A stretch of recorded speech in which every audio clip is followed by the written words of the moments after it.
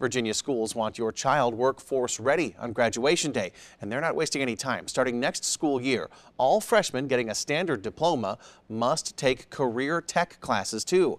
This is a state law for all high schoolers. Mark Kelly is live at EC Glass in Lynchburg. So Mark, how does this standard diploma work now?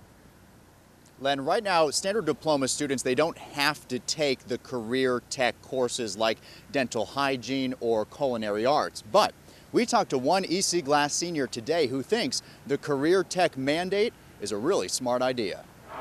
For Will Dakin, his career goal started with a movie. Fast and Furious sparked an interest in cars. But this automotive class gave him the education he needed. I didn't really know how or too much about it, and then I took this class and my interest for it kept going until eventually I decided this is what I want to do. About half the EC Glass students take a career tech course. For Kevin Latham, it's a school's obligation for the community. Part of the education of our students should be that we supply the employees that our society is going to need. But as it stands now, not all students take these courses.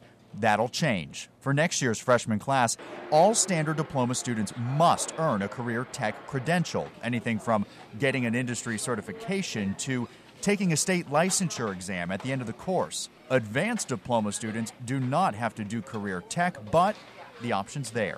We've been talking about this for a long time. Jay Whitaker runs career tech and believes strongly in the program. And while we know that that the majority of jobs that are out there in the future are not, you don't need a college degree to get, you do need something beyond high school. Career tech fills that void.